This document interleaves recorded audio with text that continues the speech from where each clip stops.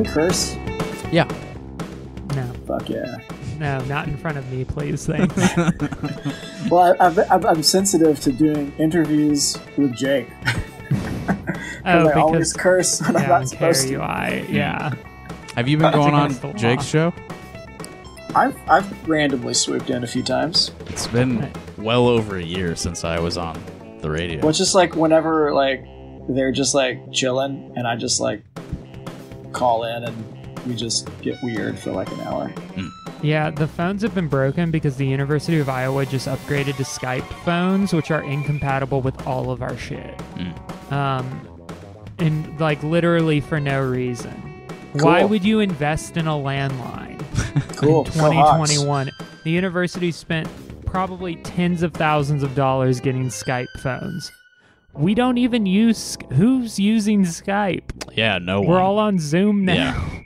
Yeah, we spent a whole year on Zoom. Makes no sense, but that's I'm where sure we're some provost's nephew is like a third-tier CFO for Skype or some nonsense. That's my guess. Nephew's been going door to door selling these amazing telephones. I'm going to introduce the show now. Hello, everyone, and welcome to iHearIC Radio. This is episode 118. This is a show mostly about music, mostly centered in Iowa City, Iowa. So that means most of the time, it involves artists that live in Iowa City, or used to live in Iowa City, or have some connection to me, or have some reason to be on the show, whatever. I've been doing the show since October 2017, and this is an offshoot of the iHearIC concert series, which I believe began in 2009. I think it was 2009, before I lived here. Obviously, that's been on hold for over a year now, so this is all we've got, is this audio program, and my audio is clipping. I'll be more careful. Tonight I have 3 guests. It's also a very stormy night, so I have a window open behind me. We may see some lightning flashing. That'll be interesting for the people watching the video, which you can see exclusively at patreon.com/iHearIC. Back to what I was already saying. We have 3 guests tonight. We've got Jake Jones. Jake is smiling for those of you who are only listening to the audio. Was I supposed to say my catchphrase? Yeah, what is your catchphrase? I just love Deluxe's donuts. Thanks for that. And we've got, let's introduce Gabi next. We've got Gabi Vanek. Cha, brah. Very good. And we've got Will Yager. Hi. That is Will's catchphrase. It's taking the nation by storm. I really wanted to scream Mortal Kombat because I just read this interview, but I was afraid that if I screamed it, it would just like clip like crazy and ruin everything. Yeah, we got to be very cautious with our audio, apparently. So I'm probably going to scream it randomly later. Yeah. Well, if you turn your head away from the mic, that will help, I think, in the editing process. Okay. Thank you, Justin. Well, all 3 of you have been on this program in the past. You are veterans of the iHearIC Super Soldier program. I'm wearing a Captain America shirt also. Big shout out to Jordan Peterson, the new Red Skull. I have not read anything about that, but I did see it was trending on Twitter. I just saw like a couple of screenshots. It's it's as good as you would imagine. What is this about? What are you talking about? I know who Red Skull is. Is this just a new meme or is this a real thing? Well, apparently Red Skull in the new Captain America comic is inspired by the teachings of Professor Jordan B. Peterson. That rules. That's so cool. Canada's own. He's like... Red Skull's whole thing is that he's worse than Nazis. Mm-hmm. Right? Like... Am I missing? We don't. That's. I mean, I would love to just talk about comics. I feel like we've got. I don't know actually. I don't actually know a whole lot about the Red Skull lore. Does anyone? Sklor, I think, is the... Red Sklor. I have been reading... Sklor is also a band from Iowa City. Is that a joke or real? It's a joke. Okay. But it'd be good. It'd be a good band name. Yeah. Would they be thrash? Would they be black metal? Are there a lot of black metal bands around here? Actually, yeah. So... There's Dryad. Well, there used to be Nethervoid, was like another one that came out. I have their album somewhere. That was like quite a few years ago. I don't know if they're still doing much. That was the big one. And there's, well, Closet Witch is more of grindcore, aren't they? So. Mm-hmm. I honestly am pretty ignorant even to like metal subgenres. What makes black metal black metal? I didn't expect to be I thought it catered was to the in this way. costumes. It's All the right. outfits, aren't they? Like most distinctions in the metal cinematic universe it deals with costuming, is my understanding. Well, the big thing with black metal, aside from like timbrely, it's a lot different. Like you could get like a lot more screechy. Is lyrical content. Like it's usually like explicitly more anti-religious, but then like there's like this whole like NSBM offshoot that like is really prevalent for some reason, and I don't want to give it be a little political, right? just a bit. The NS, that stands for National Socialist. Yeah, that's what I was thinking. Yeah. But specifically with black metal, that's like always like there's not NSDM, like it's not really a thing. I mean, they're Nazis in death metal, but they're Nazis in, like, everything. Is NSDM National Socialist Dance Music? It's just, God damn it.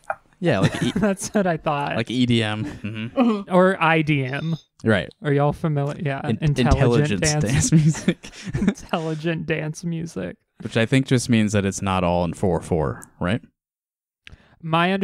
I had a roommate who liked IDM and used that word, and I think he just used it to distinguish himself from people who like dubstep in Oklahoma City. Mm-hmm. Mm-hmm. So that was the main use of it. It's like, I like electronic music, but I don't like to have fun. I think that's what it means. No drugs.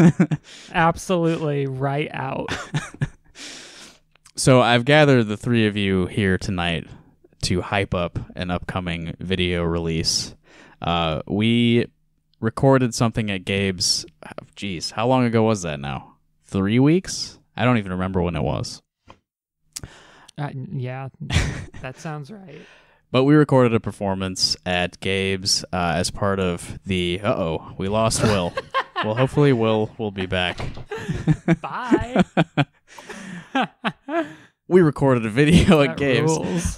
to premiere season 2 of the No Touching Sessions series, which is Crystal Sherman's joint from last summer, part of her pandemic activities. I think we are the 23rd in the series. Wow. She's been doing quite a few of That's them. amazing. Yeah. In fact, I should have brought this up before I started talking. But I believe this will premiere on April 15th at 8 p.m. Central. It is entirely free. It'll be streaming live on this Facebook event, and then it'll be up on YouTube following that. So I'll put that up in the episode description, of course, but I thought we could maybe talk about it a little bit. The band name for this collection of people is a name I've wanted to use for many years now. We're going by the Unblessed Rest of Us. And I think I told you early on that this is a phrase that I was borrowing from a John Oswald essay. And did any of you have any idea what I was talking about when I said that?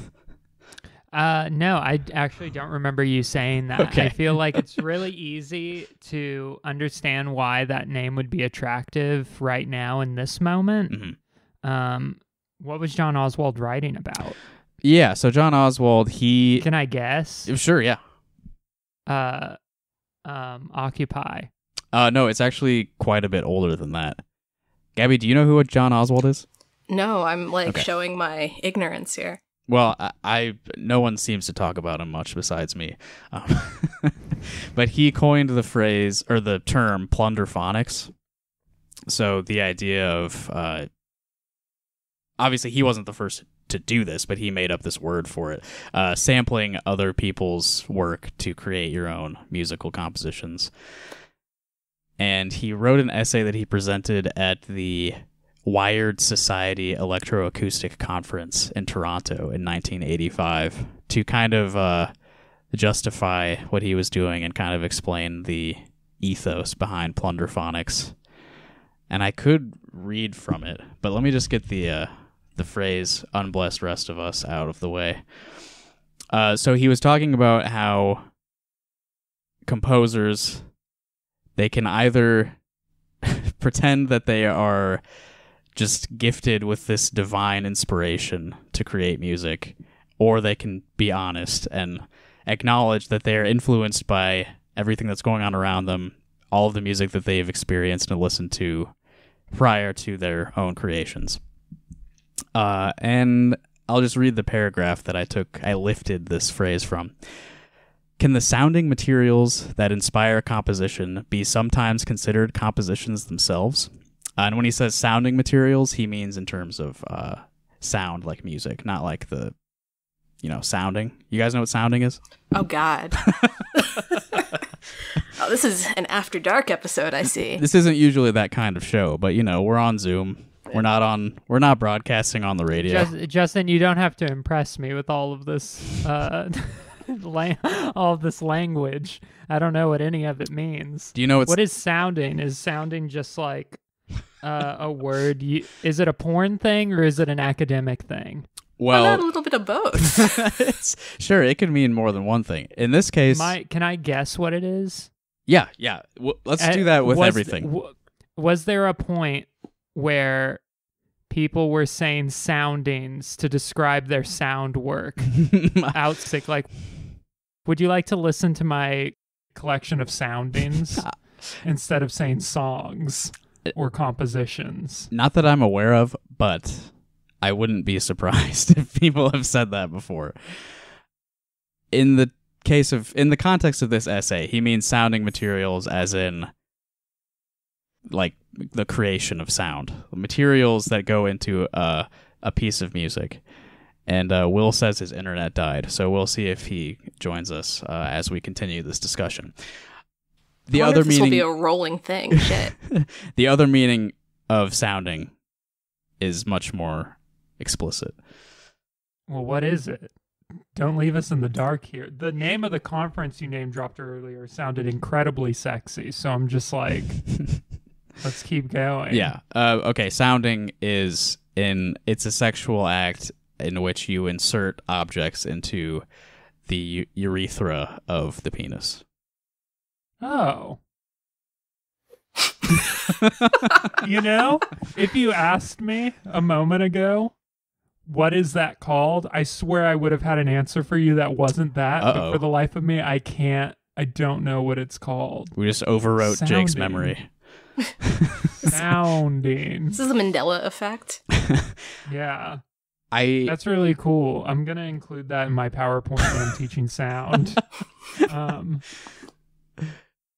Yeah. And this is usually, not an area of study that we get into on iHearIC radio, but we're learning all kinds of things tonight. So back to the words of John Oswald.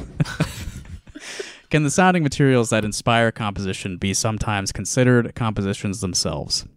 Is the piano the musical creation of Bartolomeo Cristofori, who lived from 1655 to 1731, or merely the vehicle engineered by him for Ludwig van and others to maneuver through their musical territory?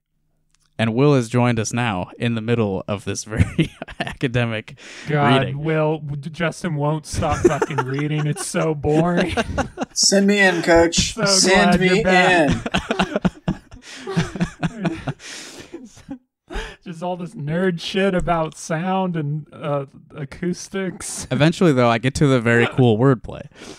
Yeah, no, please. I'm sorry. I'm joking. Please continue.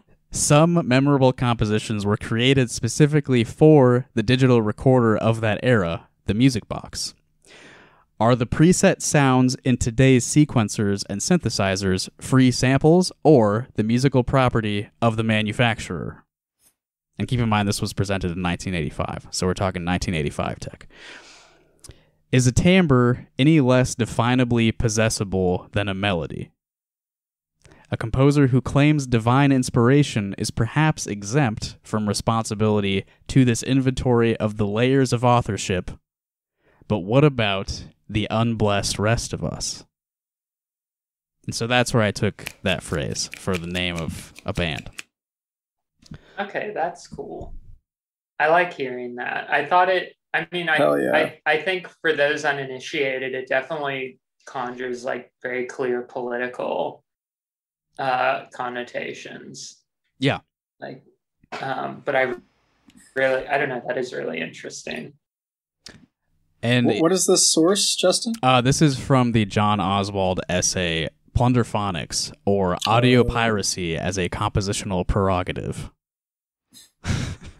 Hell yeah. I was getting some like Art in the Age of Mechanical Reproduction vibes in there too. Yeah, yeah.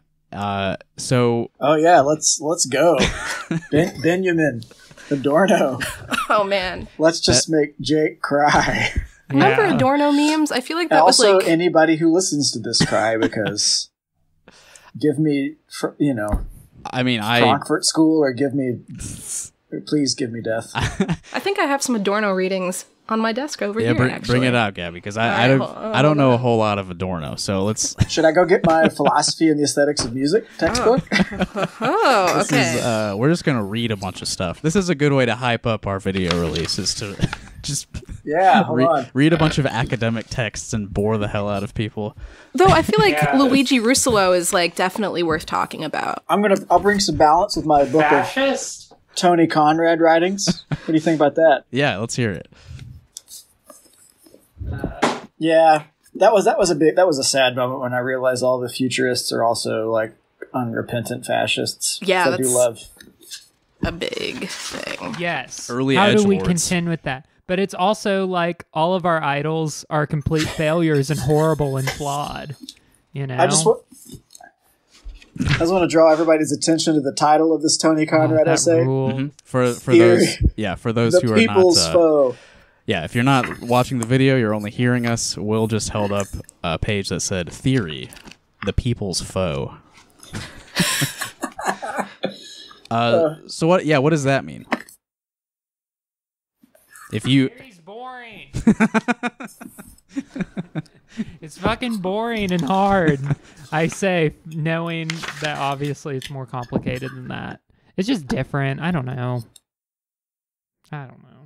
Yeah, people don't want to read. When I say people, I mean me. I don't want to read a bunch of academic texts. That's why I finished my master's degree and never looked back. It's just difficult because I'm like having flashbacks of like reading Reddit threads on leftist subreddits of like people being like, you can't say theory's hard because like if you look at Ho Chi Minh and Vietnam, like literally teaching people how to read, like teaching literacy through Marx's Capital and like all these other like, state and revolution and what we would, different kind of theory, but it's, but we have like phones. We have like games and stuff. And we're in the evil imperialist like core of the planet. Well, so who needs the academy when you've got Instagram posts, slides, story posts. Yeah. That's where I get all my information. I am exclusively from astrology Instagram accounts. I am citing a friend's Instagram story in my master's thesis. No kidding. This round. Wow. Hell yeah. Yeah. Hell yeah. With their @ and everything. Does that have precedent? Are you the first to do that? Surely. Yeah, I mean, I'm not. I'm sure you're not. No, surely I'm not. Right. Yeah, I mean, media studies is like a field. Like there's someone who's gotten their master's just like looking through a celebrity's tweets. So I mean, I say that like there's not going to be like thousands of citations of Trump's Twitter account for sure, in the next already, but in the next, I was just thinking 10, that like 20 everybody years. in Rock Hard Caucus should get like an honorary doctorate then. Yeah, can I get a degree if I read enough opinion pieces in local newspapers? An honorary PhD in American studies. In American studies, yeah. That makes sense. I'm very specialized to like a group of like 3 or 4 weird guys.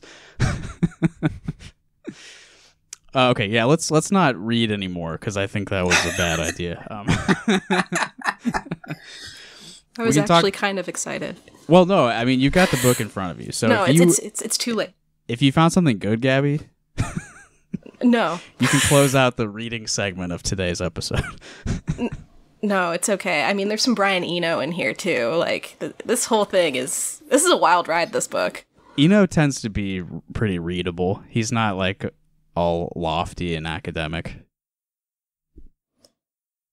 Perhaps. What I've seen anyway. Instead, let's just talk about music, I guess. So when we played this show at Gabe's, I was playing a guitar, and I had a mixer, and I had a effects pedal. It sounded so funny when you had said the words out loud. I was playing a guitar. What's so funny about it? I don't know. It just sounded like I was playing a guitar. Like you're like embarrassed. I'm ashamed to play a guitar. Ashamed to be like I played guitar at Gabe's. Mm-hmm.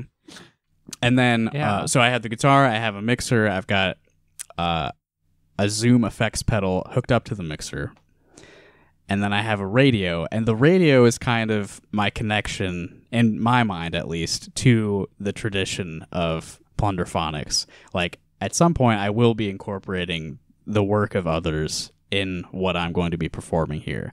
I'm going to turn the radio on, pull something out of the air, however the radio waves work, and then that'll be filtered through us. And then I also had a mic, I was pulling from Will's amp, and then I had a mic on Jake, so I could run both of you through my effects pedal as well. Because that was to me a big part of the idea, was like, I want to have some mixing control myself. I want to be directing at least like one segment of this. And then we had Gabi playing a bunch of pedals. Gabi, your setup is the one I really know the least about, even though I've played with you playing those same pedals many times.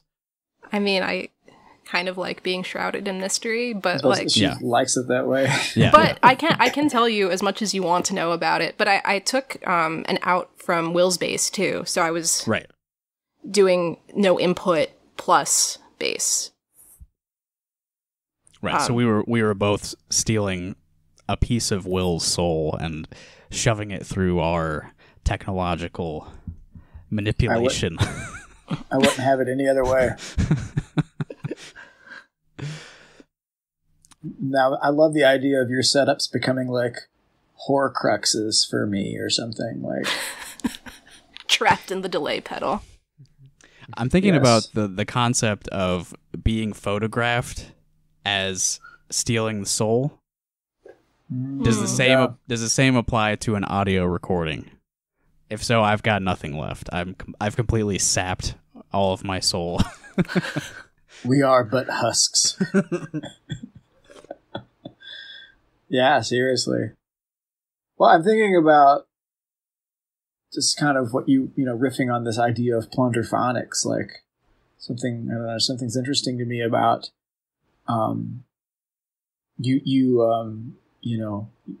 your piratical actions happening like kind of on multiple levels, both through the radio and also grabbing from me and Jake. I actually hadn't even made that connection. Like, I'm also stealing from the people that are on stage with me. Yeah, so there's just something interesting to me about, like, I don't know, there's like meta realities at play or something. Ruh-roh. I think we are possibly losing. Let me Will talk again, about what I think unfortunate. is interesting. Yeah, tell us what you think is interesting, Jake. Oh, wait. Oh, there you go. There's Will. You cut out for a second. We lost part of what I'm sure was very eloquent. It's because you stole some of his soul. Well, Jake, tell us what you think is interesting. Yeah, so what I think is much more interesting than what Will thinks is interesting, and that is that as a cohort, as like a collective, we are a mixer.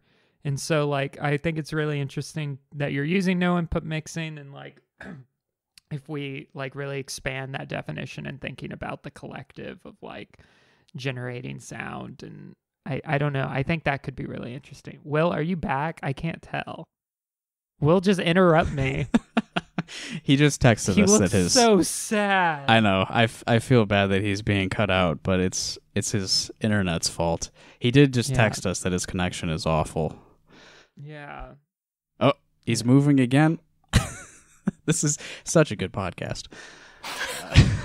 I'm gonna. Oh. Anyway, I'm also thinking about. And now Will's back. I'm thinking about like I am someone who is a self-taught drummer. I was playing drums with you all, and I'm not sure if when you invited me to this, you expected me to do that. To play drums? Yes. I think that was what I wanted, yes, but I also wanted you to have the freedom to, do whatever you like.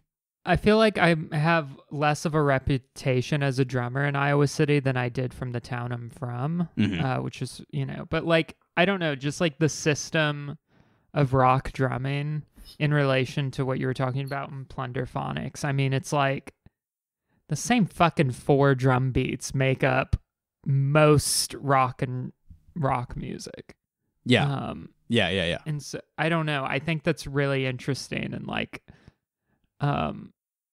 my musical background in relation to like sampling and stuff, it's just like all we're doing it, like all I'm doing is like learning how to copy things I like to the best of my abilities. Yeah, and that seems to be more commonly accepted in like drumming, because that's like, obviously there's only so many patterns that are gonna come about in a certain genre, so you're going to be just repeating something else. And it could deal with like the culture of like copyright too. Like the Amen Break drummer made like $5,000 off that beat, and it's because a GoFundMe was made in like the 2000s for him. Right. Like, and the Amen Break is in 1 million recordings now.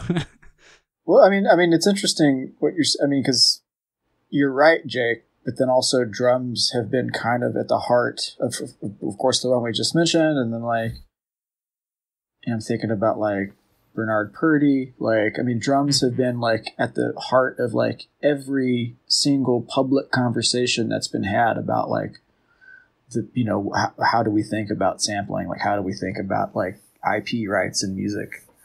I don't know. So that's just like an interesting tension or something.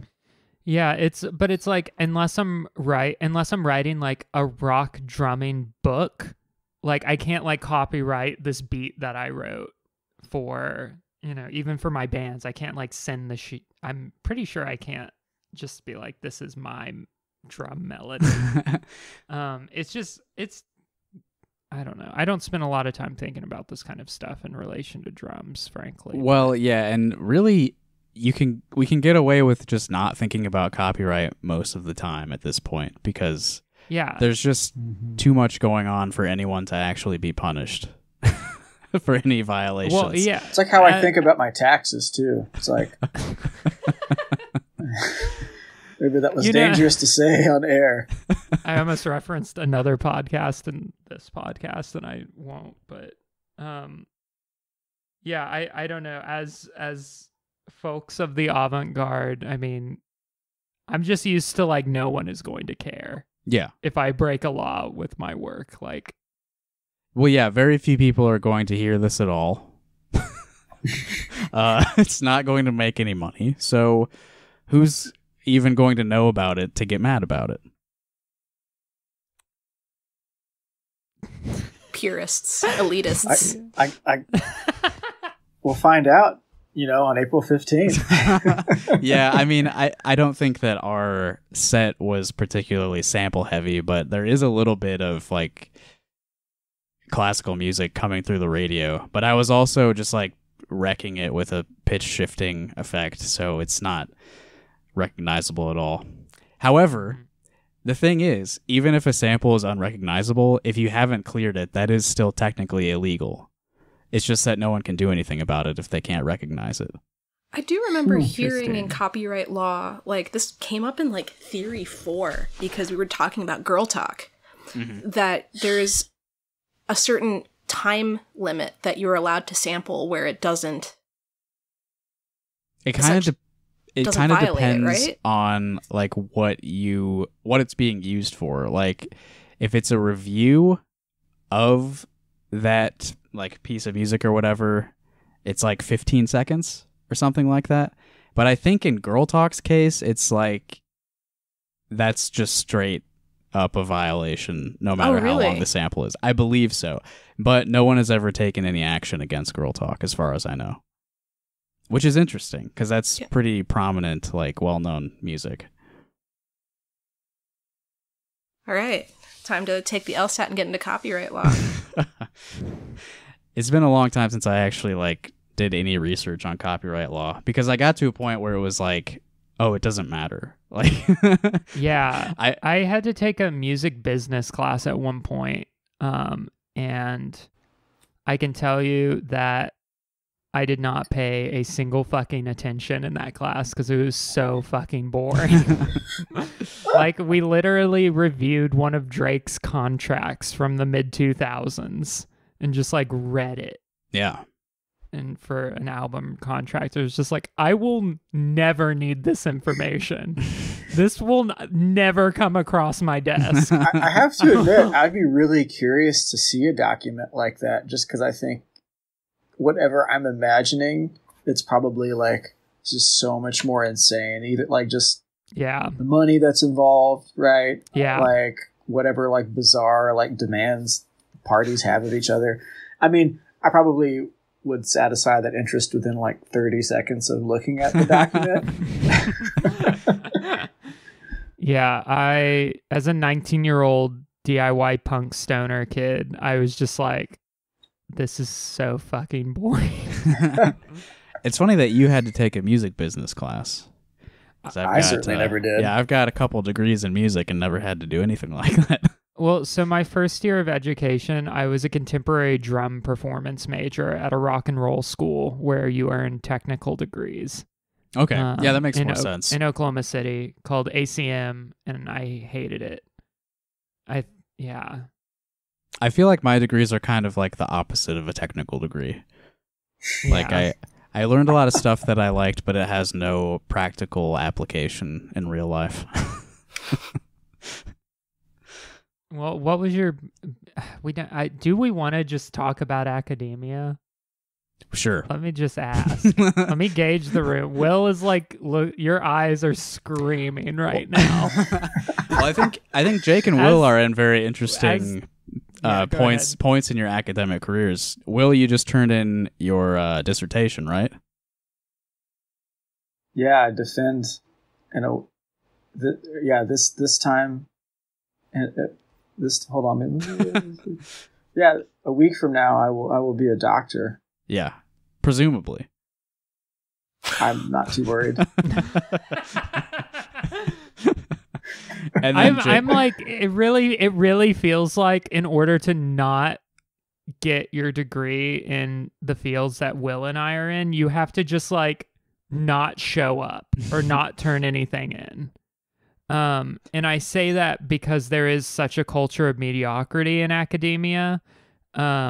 And I say that knowing that if, for example, the program were to deny Will his DMA, it would make the program look bad. And it would be a lot of work for the committee. It would be more work to deny us our degrees. And it just makes this program look bad. Then you have to explain to administrators how you funded a grad student for 3 years and they didn't graduate. Like what is the return on investment for that? It's a lot easier to just make sure to just pass people even if they totally suck. Yeah. Yeah. I mean, it sucks. Let's go down the list. Not me. That's not me, by the way. Yeah, Will and I are fucking cool, but all these other fucking losers are skating by. Let's list them by name. Who sucks in each of your fields? Don't tempt me. Yeah. And Jake, of course, you are almost done with your MFA. Or are you just basically completely done? I have to turn in a written thesis still. I haven't turned it in yet. Okay. I have to turn it in by by tax day. Mm-hmm. The 15th is such a bullshit fucking day. That's tax day, right? I don't know. Historically, but the deadline has been... Oh, yeah, they pushed it off. Yeah. Oh, that's cool, because I don't want to... I have to do that. But the 15th is such an auspicious day that I'm dreading, but that's also the day I have to turn in my committee draft. Yeah. It's also the day that our video premieres. It's the day that our video premieres? Yes. It's the day Will and I are both in positions where we're strongly considering more of this hell. Like more grad school. Truly unhinged we are. I mean, I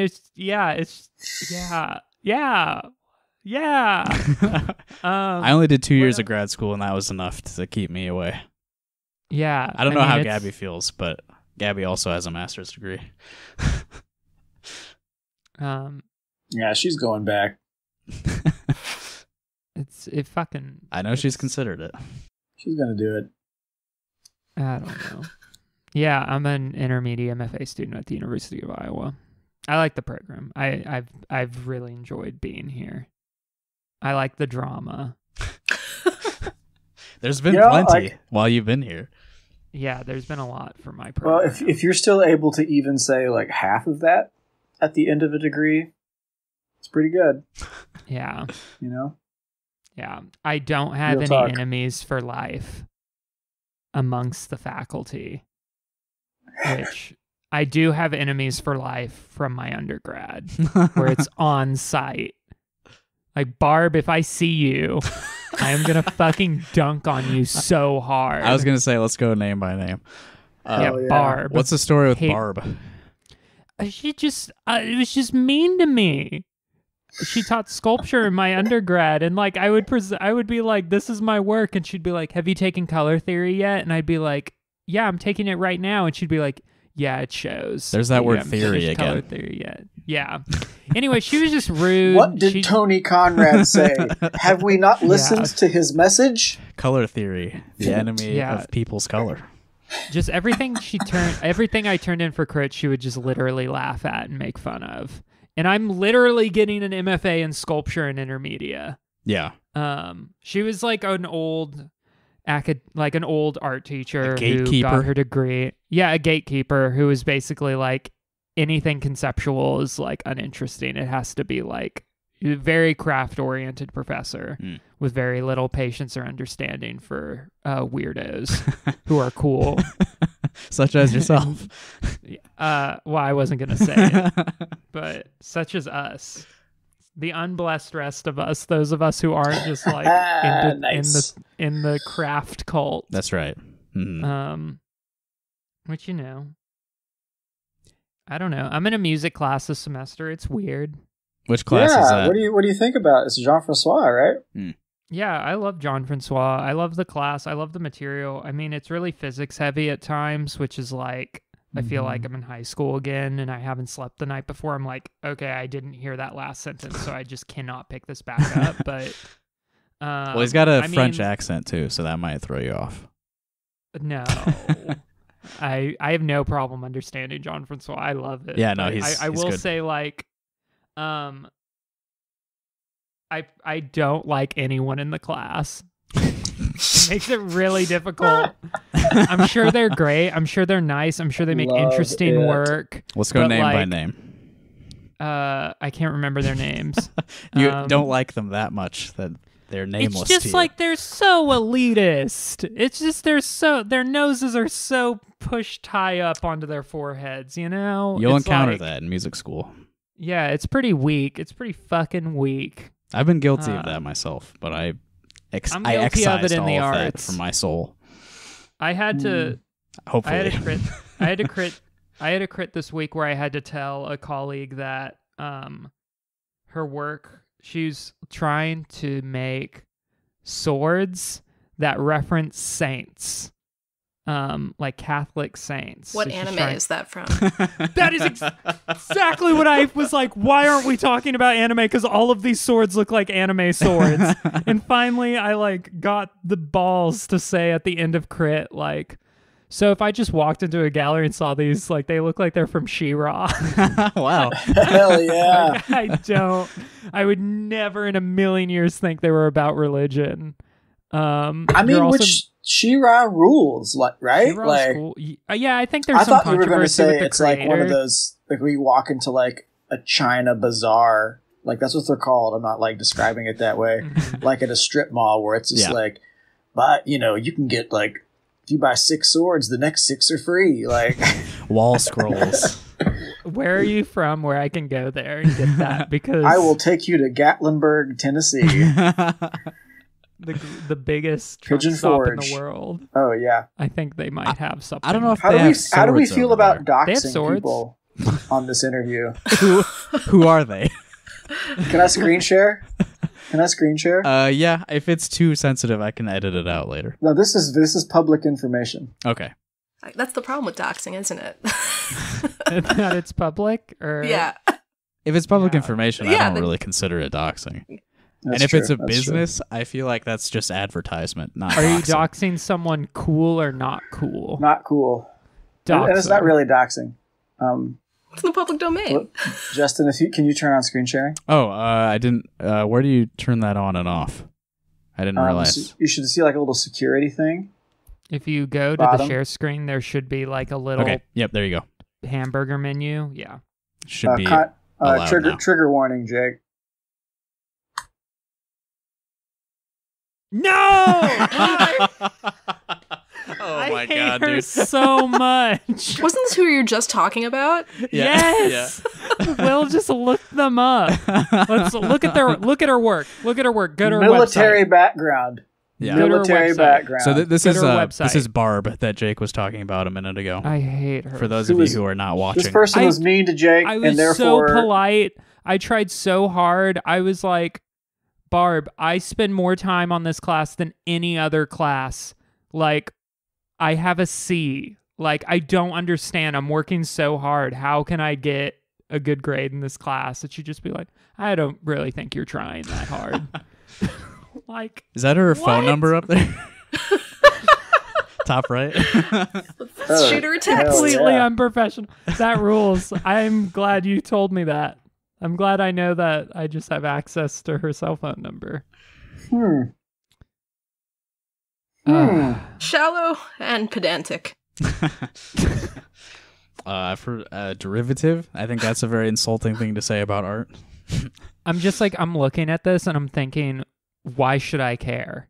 Well, that dog thing was kind of cool because it's a dog, but I don't know. Look, it has a little butt crack. That's almost like a Jim Henson thing. Yeah, it's Jim Henson-y. Yeah. No, she does a lot of these clay. They're made of clay, and it's a thing. It's not as bad as I remember. I remember her work being terrible. well, Gabby's mic is falling down. Hold on. See this? the old flaccid mic. You know, we were just talking about swords, Will, and I got to tell you, I was really excited because I thought you were going to be like, okay, this is this person's house named Dan. Dan stole one of my swords at one point. Like, here's his address. Well, if we're going to go that route, the first thing I think of is Victor, who in the 5th grade stole my Pokemon Blue, and I will never forgive that motherfucker.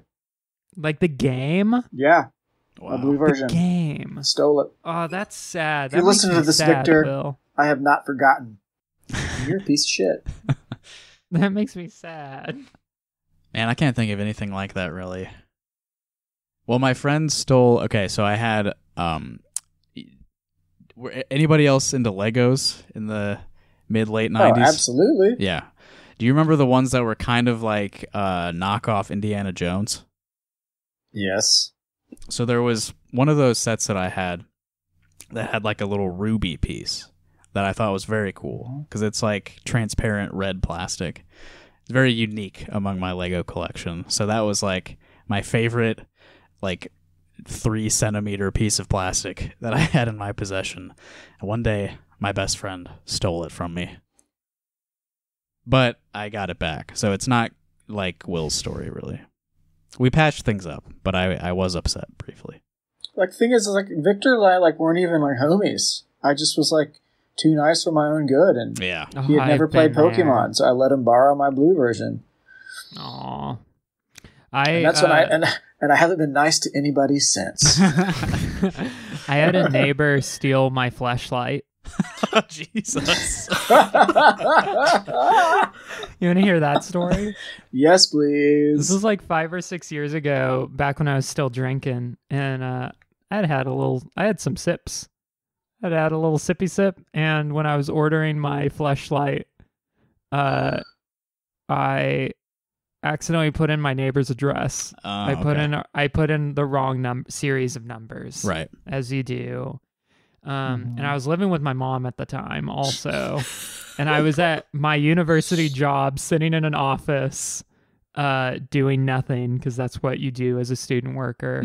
And I got the email that said my package had been delivered. So I called my mom to be like, hey, I got a package. Can you bring it inside for me? And she was like, I don't see anything. And I was like, okay, suspicious. So I double check, and I saw that.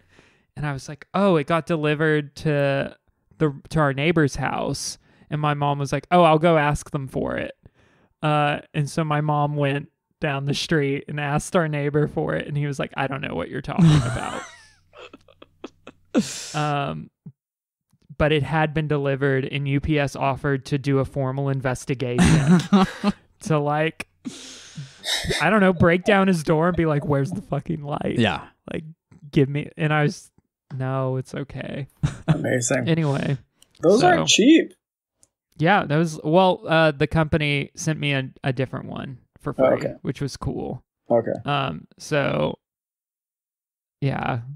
I mean, I think that's a good ending, because then, 2 people have a masturbatory aid. Yeah. And it was like the cool Avatar one, too. So it's like, just kidding. I was like, those are 2 words I don't often hear in the same sentence. Unless we're talking Last Airbender. Yeah. Oh my God. Ah! That's a different Avatar Last Airbender fleshlight. That's a different kind of bender. Like, the amount of characters that cycled through my head when you said that, like Aang, Katara, Momo, Appa, like, no, I don't want to imagine any of them as fleshlights. I love that it was 50% not human. This is, I think, by far the dirtiest episode of iHearIC Radio, so you're welcome. Is this uncommon? Are we supposed to be talking about music? We can talk about whatever we want. You know how it goes. Okay. But it just, usually the conversation doesn't go in this direction. But also, very few of these haven't been live on the radio, so usually we're not even allowed to talk about this stuff. Yeah. I think you can say the words fleshlight on the radio. As someone working in radio, I think it's probably. as long as you don't say fuck light or please go buy a fleshlight. But here we can say that. Yeah. I mean, I will give you my review. Too much work. It was okay. It was a novelty. Interesting. Yeah, I mean, it was fun for, first few times, but... Is it the cleanup that's too much work, or is the whole thing too much work? There's just, like, quite a bit of shame when you are doing something like that, and then you have to clean it, and it's, like, so fucking big, and, like, it's because it's pretty big. I mean, it's, it's a tool. Yeah, I suppose that's you know what, I'll confess, I've never encountered one of these in real life, so what kind of weight are we talking? How heavy is this thing? Okay, so if it's in its case, it's like, it feels like the same. The first thing I thought of was like a shake weight. which probably doesn't I help haven't you at held all one of because you those would have. Also, I'm endorsing a lot of products here that I've bought because I thought they'd be funny. Are we going to get sponsored? Is this the totally? No. iHearIC have sponsors now. I'm anti-sponsorship. I'll stop saying products. So the shakeable weight is about the same weight as a pocket pussy, and that's a weight. So I imagine it is a little bit heavier. It's if I threw it at you really hard, it would hurt, but it wouldn't knock you out. Okay. I don't think you could kill someone with a fleshlight, because it's just plastic. At least the one I got, and I got. I bet somebody in Florida has been killed with a fleshlight. I will say that what brought me the most joy in my memories of briefly owning one, because I threw it away after like a month.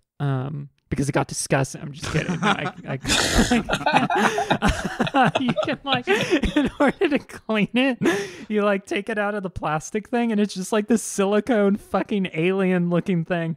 And you can okay, for the Patreon subscribers, if you do this with it in your hand, it makes a really funny sound, and the quality of it flanging back and forth is really satisfying. I think that part of the fleshlight is a very good tool for people like me who have to fidget with things. It has a nice texture. It's very uncomfortable to stick your finger inside where the penis goes because it's uncomfortably soft. It just feels inappropriate, right? To do that. That sounds very physically comfortable, but it's more like a mental discomfort. It's just I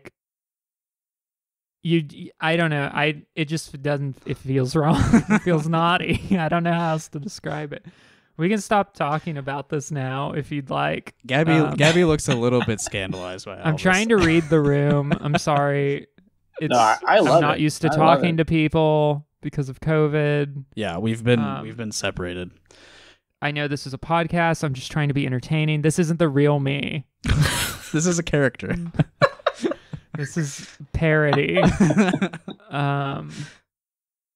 This is actually Jake Jacobs that we're talking to. Yeah, this is Jake Jacobs. Well, let's. So you are almost done with your MFA, and in addition to the video at Gabe's, we also did a performance at an MFA show that you did last month. And yeah, I'm curious, what was your conception of that show prior to our involvement? Well, I had known since I started planning things that I wanted to bring in people to play those things with me, and that I didn't want to be the person getting to play with all the toys, so to speak. The fleshlights. Yeah. I didn't want it to be a masturbatory experience. I wanted it to be more of a group sex polyamory sort of thing. Absolutely, yeah. So I thought of some of my hottest friends, which are you three. Yeah, but I say all that in jest, but in my thesis, I'm writing about how the relationships between body, object, and instrument. And it's such a dumb thing to say for us, perhaps, but to just illustrate it as simply as possible, where I'm coming from conceptually is the space of if I grab a guitar, I'm grabbing the head, neck, or body. Right, yeah. And I'm really interested in that.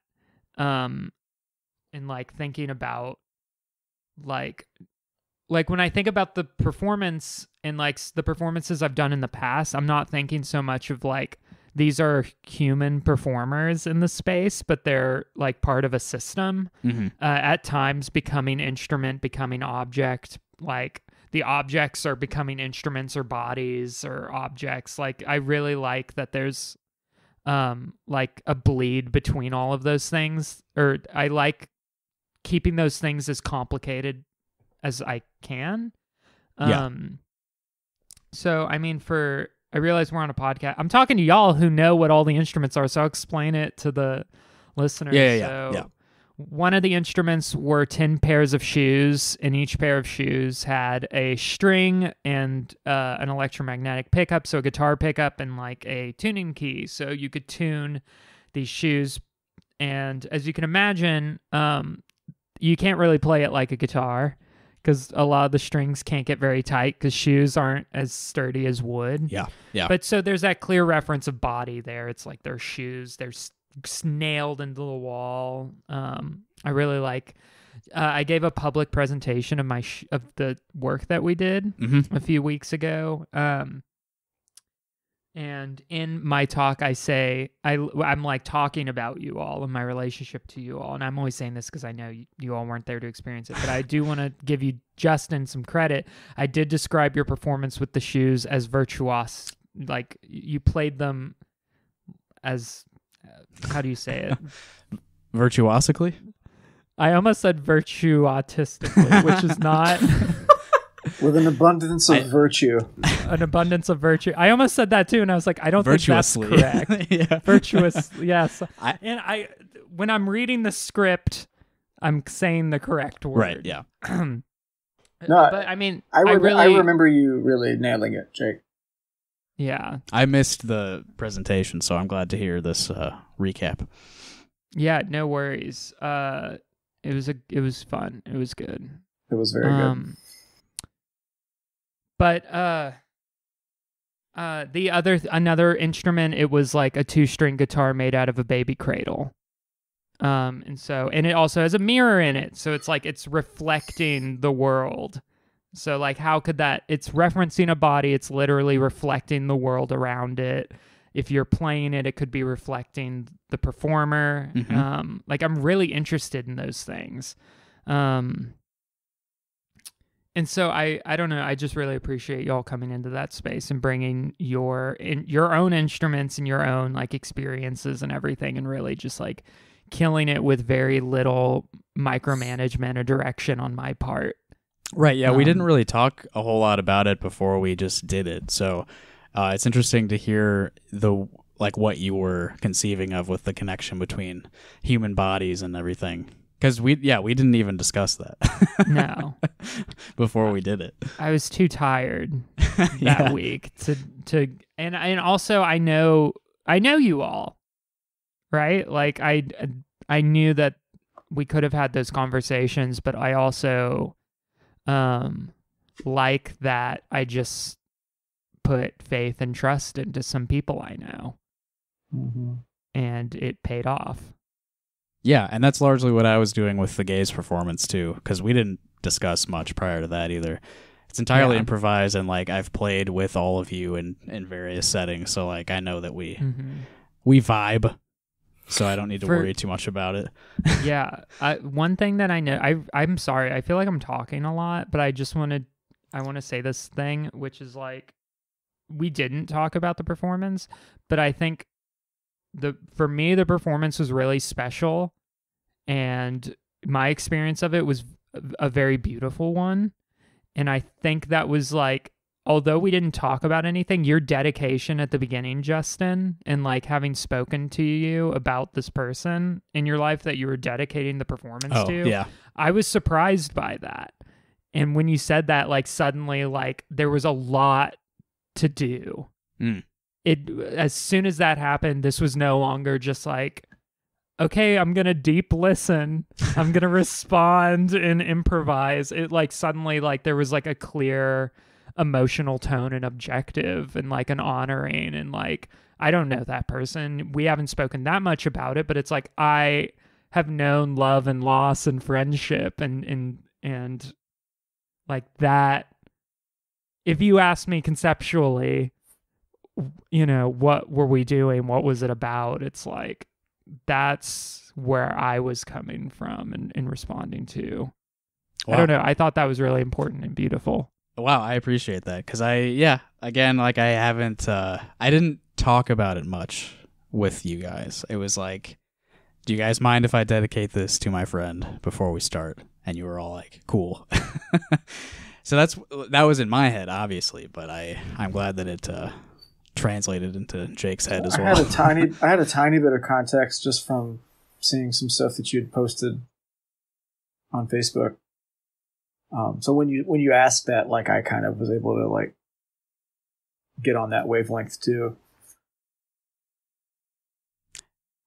Yeah, and you know, like I hadn't done really anything for a year. So like the first thing I do, I have to like acknowledge the worst thing that happened to me in that year away.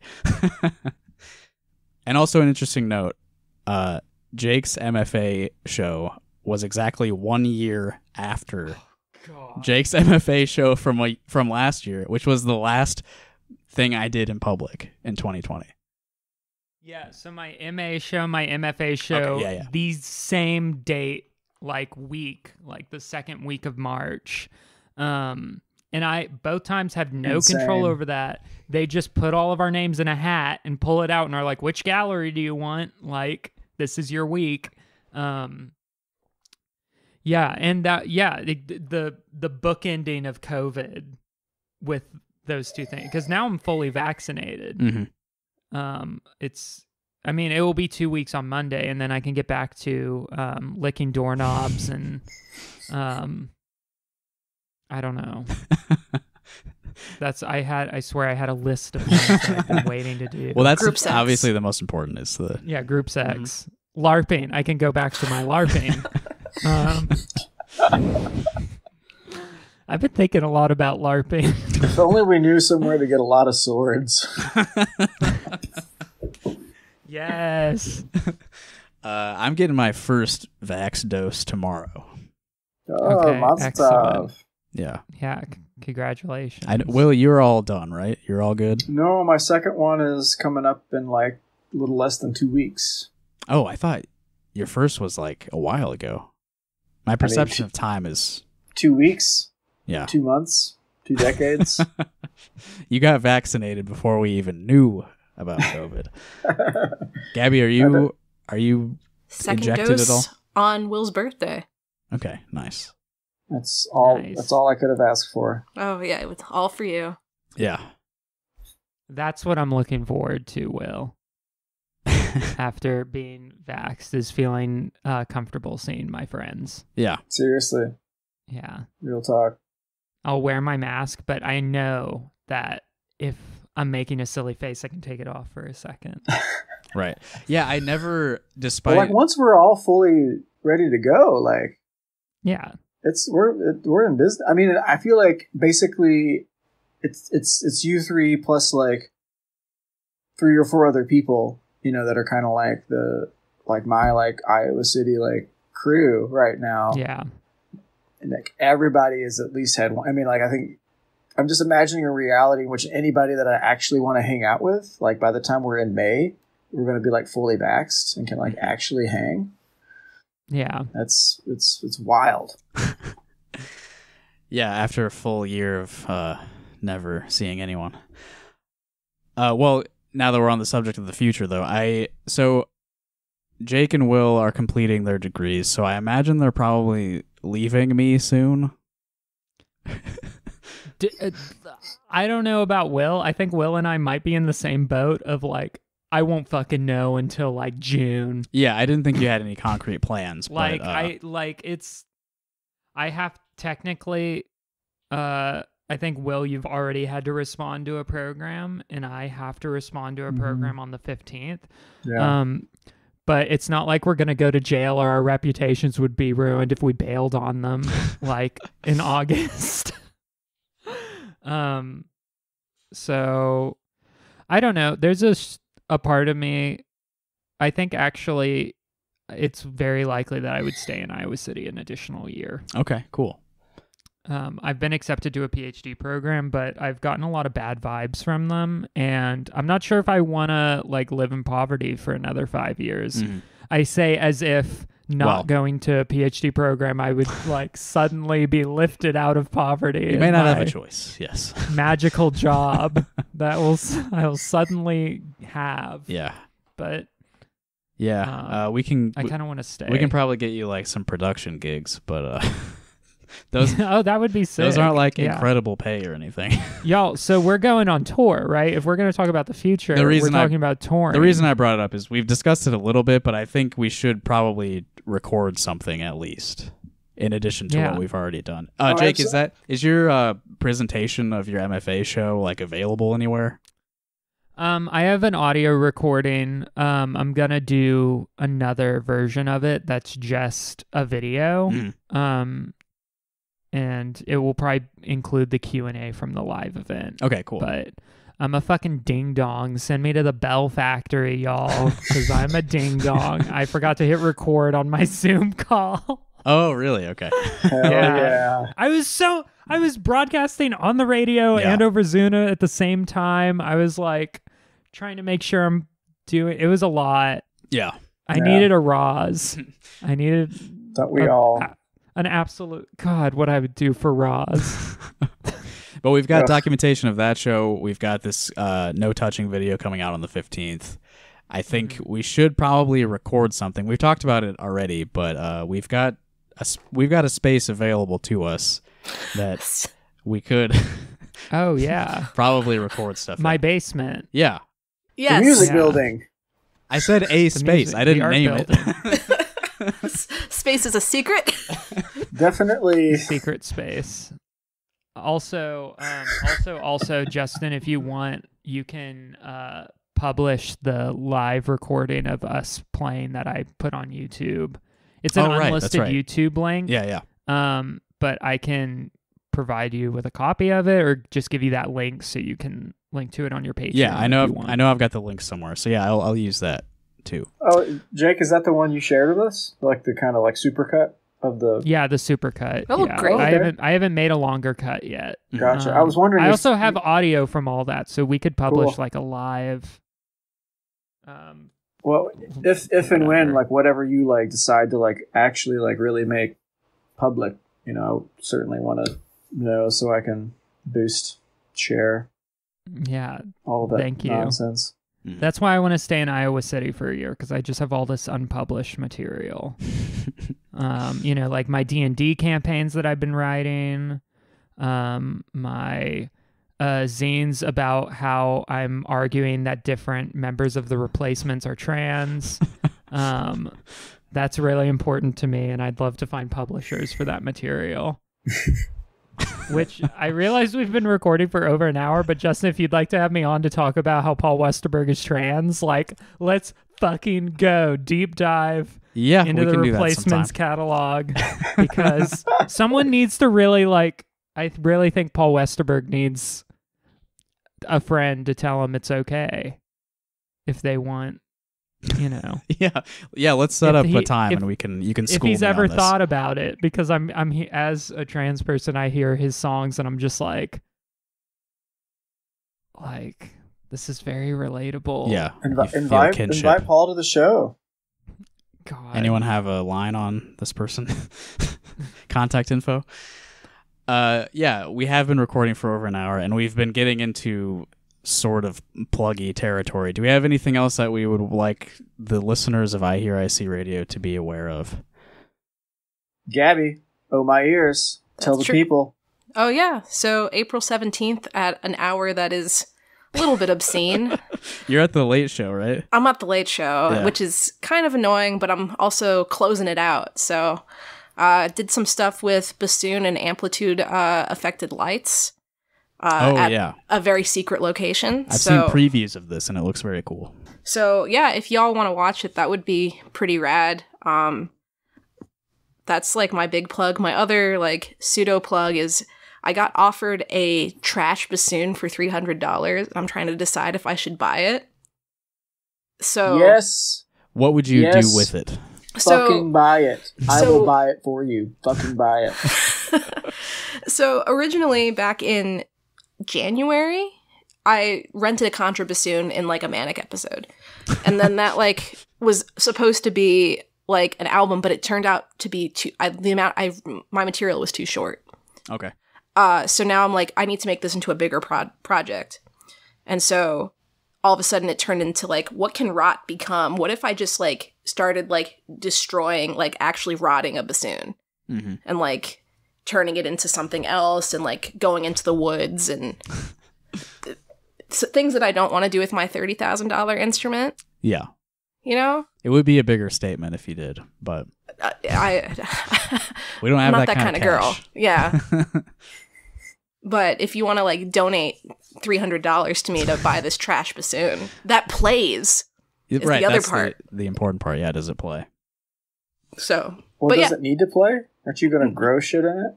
I was going to grow shit in it, but I like the idea of being able to drill holes and like try and do weird amplification with it that I can't do on my instrument. Yeah. So like to even be able to play with it before I like decompose it would be kind of rad. But yes, Oh My Ears, please watch and support the arts. Wombat is making a guest appearance, as is the Carlos experience. Picard and Picard, I believe is Carlos's duo's name. Yeah, with Jeff Young. Yeah. Now we're talking about Oh My Ears. So, Gabi, you're on the 17th. I believe that show begins at 9:30 p.m. Phoenix time, so Pacific. Is it Pacific or Mountain? Because they say both on their website, so I have no idea. I think Phoenix is in Pacific. Okay. Yeah. But it's 9:30 Pacific, which means it's 11:30 p.m. is the start time for the show. It's like a real show. It's like a real show. Yeah. And the 17th, that's a Saturday. You can do that. You can stay up late for that. I'll include a link to that show that Gabi's playing at. And then Will and I, so in addition to this No Touching video on the 15th, which will be streaming live at 8 p.m. Central Time, Will and I are also playing with Wombat in Phoenix at Oh My Ears. And that show is also on the 15th. Do you remember the start time for that, Will? Nope. It's definitely earlier than Gabi's show. I have no idea anything. In fact, I think it starts before the No Touching thing, but I'll include a link to that as well. And of course, our good friend Carlos is playing in Wombat with us. We have a series of 3 videos that we recorded together that will be premiering at Oh My Ears. And then later in the exact same show, Carlos is playing again with the duo that we just mentioned. Is there anything else at Oh My Ears that we should plug, or should we not plug it?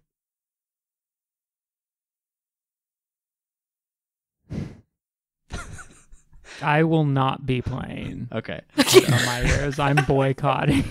Yeah. Them for not inviting me, or because I didn't apply or whatever. I don't know anything about this. It's something that we played last year. It was one of the final things. Yeah. The month leading up to the end of it all. Jake, do you have We're coming back. We are rising from the tomb.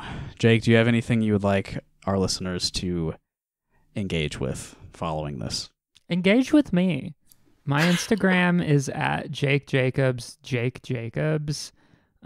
Feel free to reach out. That's all. I don't have anything. If I do, I can't think of it right now. Jake's very friendly. Follow Jake on Instagram and check out. Is it your full name? The website? Yeah, it's jacobharrisonjones.com. It hasn't been updated in over a year. Well, this is the year to not update it. Yeah, no kidding. On my website, you can find bad documentation of some of my performances, and you can also find a list of every band I've been in with Bandcamp links, which is pretty embarrassing. It's good, though, to have all of that documented. It's cool. Yeah. To be fully, open like that. I'm out there. You can see how many bad math rock bands I've been in. It's more than 3. That's my kind of math. Greater Jake, you want to be a death metal drummer for me so I can finally live my dreams? I would love to, but I don't play double pedal, but I'm really good at single pedal. I'm like a Zach Hill stan. All right. So I'm like, as a young person, I just saw Zach Hill and Brian Chippendale and was like, okay, so I'll never do double pedal because they cannot do double pedal. So I just won't do double pedal. Okay. But I've been in, the last metal band I was in was with my very scary drug dealer in Oklahoma City. We mostly just, I bet you can guess how many shows we play. We just did a lot of other things. Tale as old as time. Yeah. It's like, hey, Weed Man, what if we played music with you? Anyway. Yeah. It was called Black Welder. Is that a cool metal name? Hell yeah. Welder of Color, I think, is what it's supposed to be. Welder of color. Welder of color, yeah. Mm-hmm. It's the proper terminology, and I think with that we can probably end tonight's episode of iHearIC Radio. Thank you to the weather for cooperating and not shutting the electricity down at my house at the very least. May have interfered with Will's internet, but sorry everybody. But the show did happen and did not get shut down early. If you would like to find more material related to this, please visit iHearIC.com. You'll find every episode of this radio show and videos of just about every iHearIC live show, which will hopefully start up again sometime by the end of this calendar year. I don't know. Playing it by ear, obviously. But that'll do it. If you want to see this video, patreon.com/iHearIC. If you don't want to see the video, thanks for listening anyway. Thanks. Bye.